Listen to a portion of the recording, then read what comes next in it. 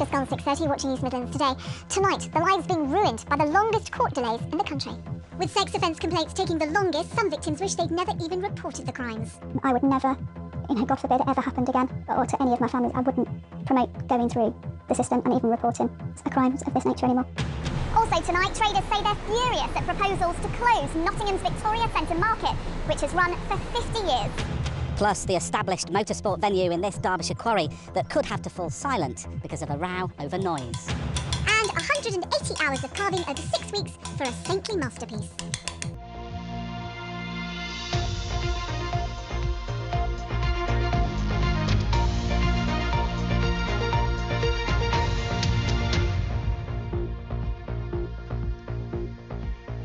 Hello there, welcome to Monday's programme with me, Anne Davis.